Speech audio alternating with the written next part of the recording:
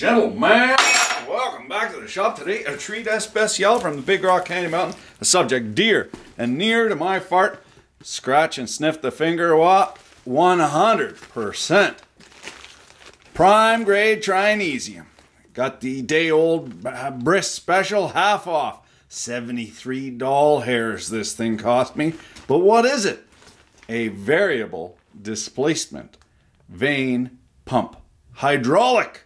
I hear you. What is my major affliction with the hydraulic? Is it the hot, gushing oil dripping down the back of my neck that gets me? No, it is plainly not that. It's the fact that hydraulics are so torque dense. They're so power dense. You can take a big old electric motor, what would run probably 15, 20, 30 horsepower, big cork stuffer. Stick it to this guy. Stick some little tiny lines to a very compact unit and get incredible, bone-shattering, earth-crushing, rock-smashing torque out of a unit this big in the palm of your mitt. As you may well be aware, this ain't my first kick at the cat on the hydraulic side. We've had a look at the ubiquitous and cheap gear pump. Dumb control. And we've also had a look at a very expensive, very dear piston pump with pressure compensating and torque limiting and all sorts of valving in there. In betwixt the between of the two of those is this variable displacement Vane pump. Now the gear pump, it's dumb. You turn it, it puts out a certain amount of flow. The thing is, when you first get into hydraulics, everyone makes the same mistake that pumps create pressure. Pumps do not create pressure. It is a restriction to flow what creates pressure. Okay, so pumps create flow. Now, the variable displacement piston pump is very interesting because it's like a 6-shooter and it's got a swash plate. And depending on how far over that swash plate is, you get more or less flow. So that's an interesting feature because then you can backfeed a signal into a servo. Now, a servo is a motor with a control loop. That's all it means, whether it's electric or hydraulic or whatever.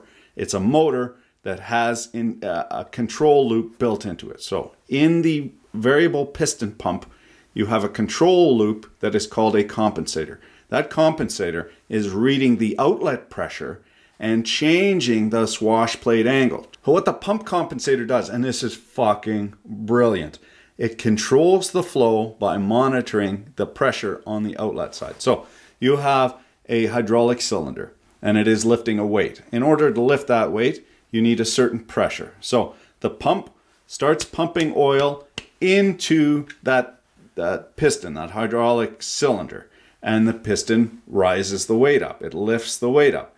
Now, you need a certain amount of pressure in order to do that, say 1,000 psi. At the end of stroke, when the piston cannot move anymore, now it's bottomed out. The pump is still pumping oil in.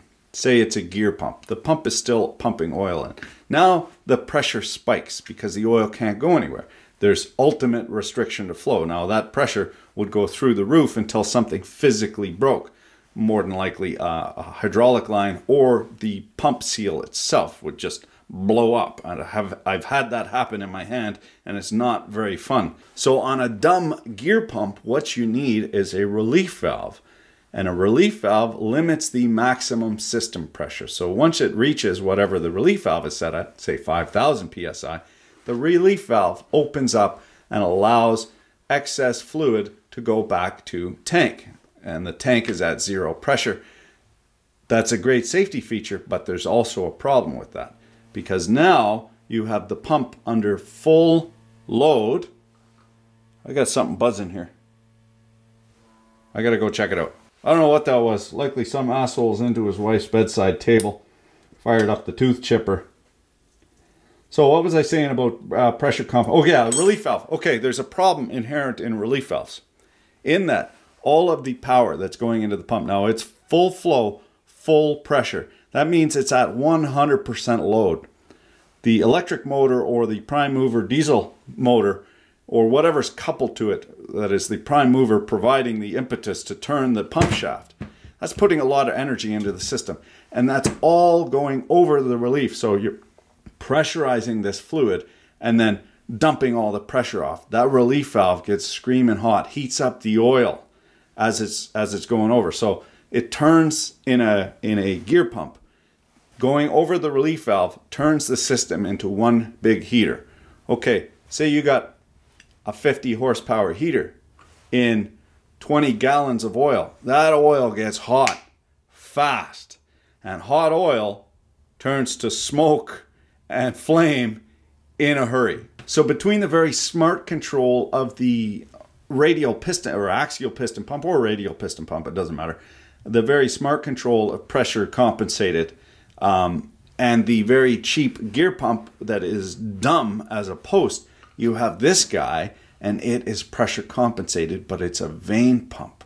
So what you can do is you put this into the system, and instead of when you bottom out an implement, it's screaming over the relief, the compensator reads the pressure on the output, and when it overcomes the spring tension, it moves over. Well, actually, as the pressure comes up, it's continually moving over.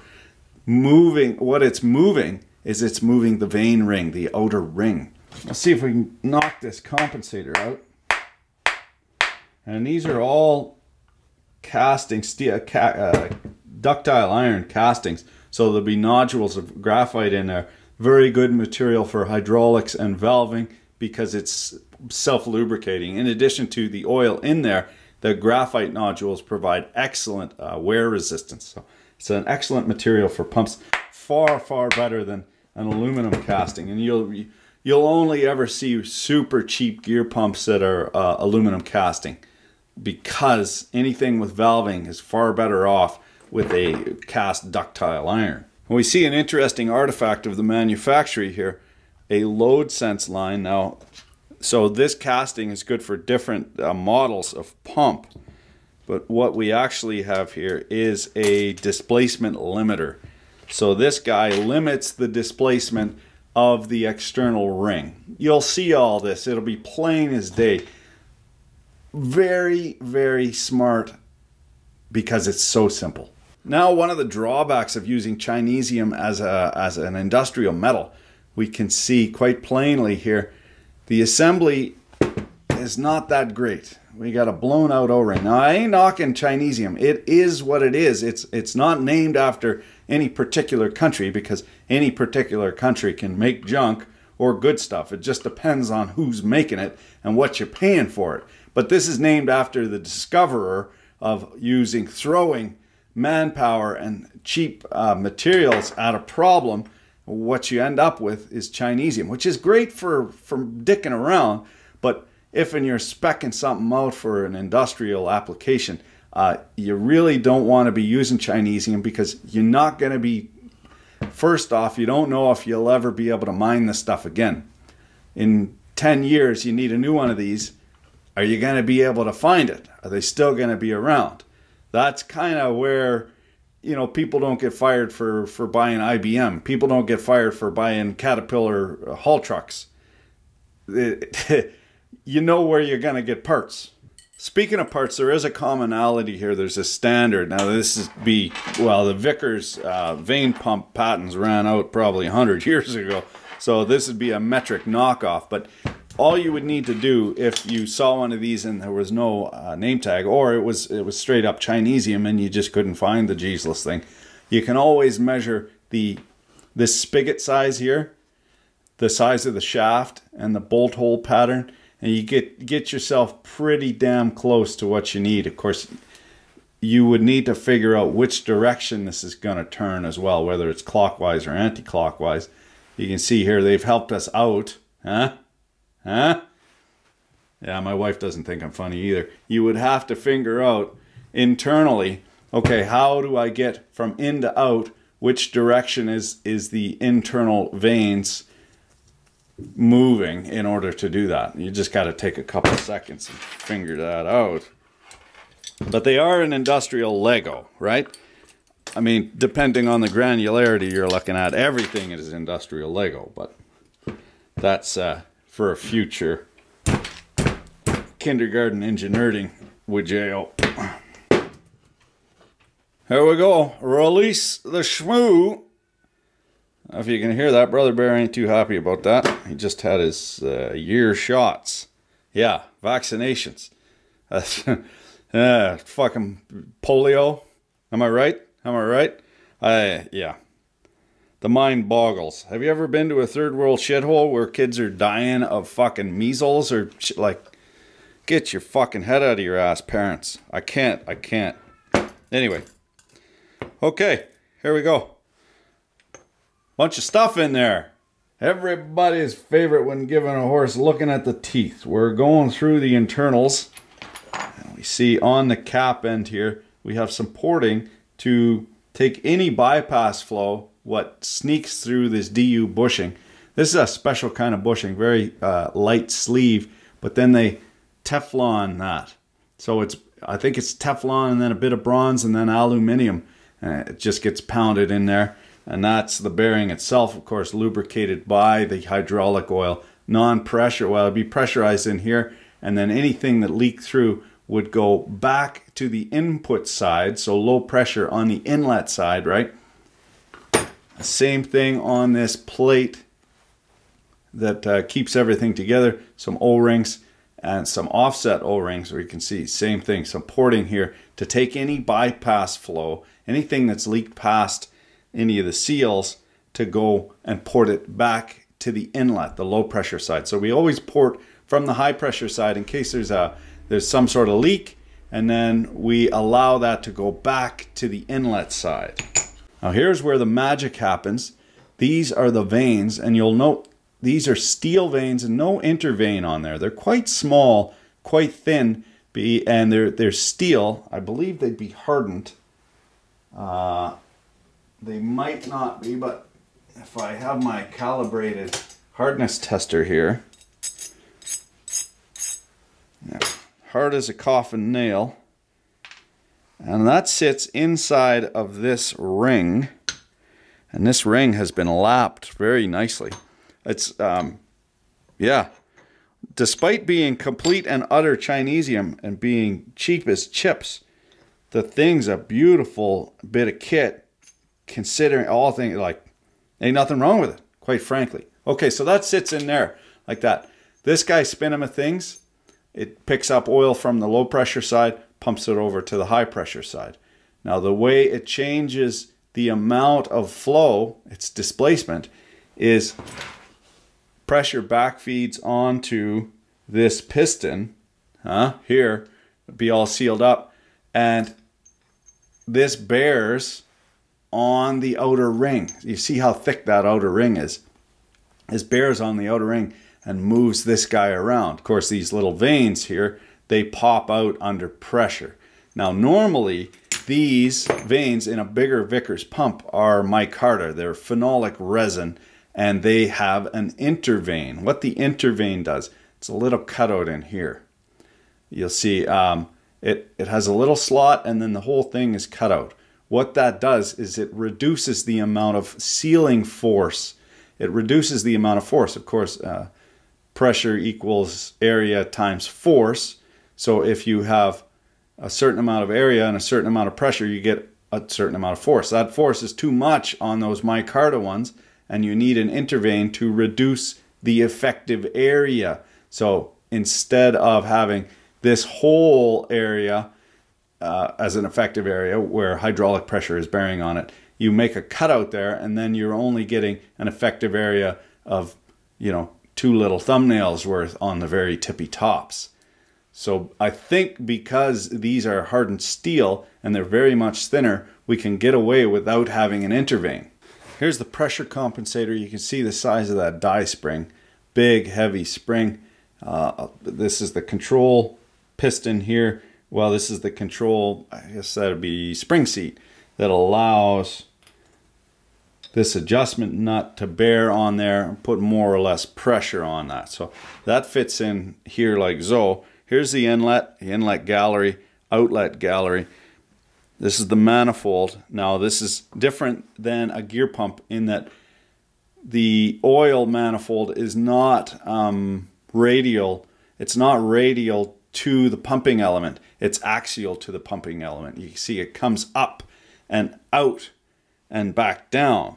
The spring applies force with or without the hydraulics working. So let's consider that there's zero hydraulics pressure because the thing hasn't turned in a while. Okay, so that means that this is bearing on the ring.